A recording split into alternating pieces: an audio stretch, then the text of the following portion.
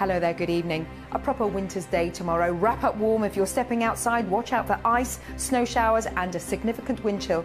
More details in a while. Hello there. Snow and ice warnings in force into tomorrow. The reason why, as we head through tonight, those showers moving in right now will turn increasingly to snow as temperatures drop below freezing across many areas.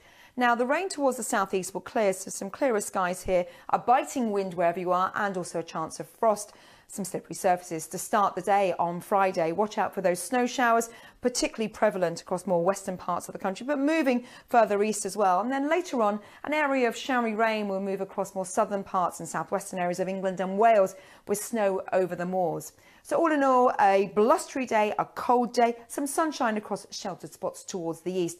But wherever you are, a significant wind chill, feeling icy in that wind. And more rain likely as we head into Saturday, pushing across the country yet again. Some hail snow across the Scottish mountains, showers to follow, but less cold through the weekend and turning increasingly dry through Sunday away from the far northwest of Scotland. So if you can hang on to your hats, some sunshine to end the weekend. I'll see you later. Bye-bye. Some good news for the ski resorts across the Pyrenees, as well as the Swiss, French and Austrian Alps. We're seeing some snow over the next 24 hours, but also a strong wind, and further snow showers are likely as we head into the weekend. I'll see you later.